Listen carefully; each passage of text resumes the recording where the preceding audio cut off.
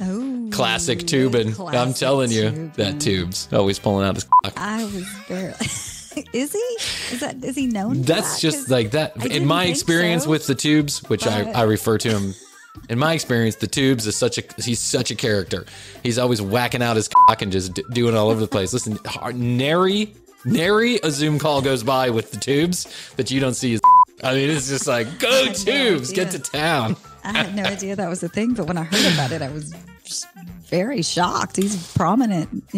I mean, that's going to follow him for a while. I'd like to welcome everybody to the Warner Brothers fourth quarter corporate earnings call.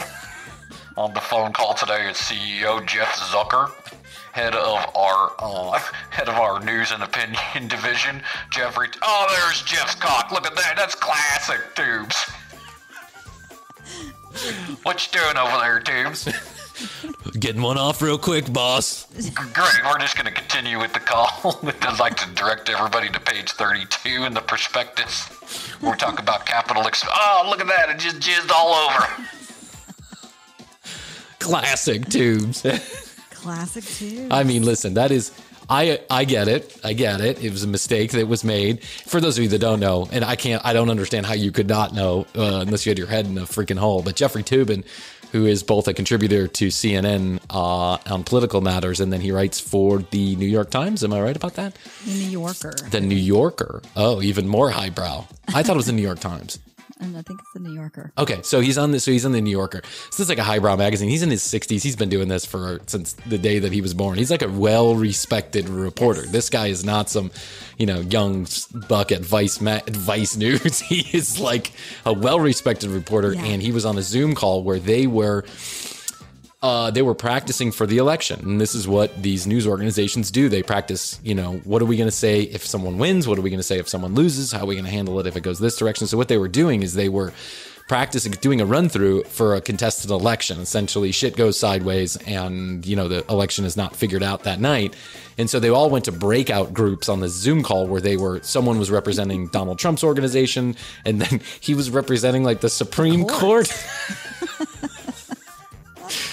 I think he was just actually he was really got into character for Brett Kavanaugh. He was just like,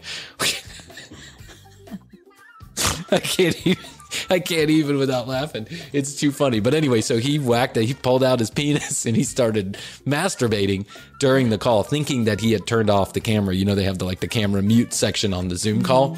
He had thought he had pressed that button. But doesn't the screen go black when you do that? Like at least your portion of the screen? Yeah, I don't know how that happened. That is absolutely insane, Hoadley. I think he kind of also tilted it down. Toward his dick? Yes.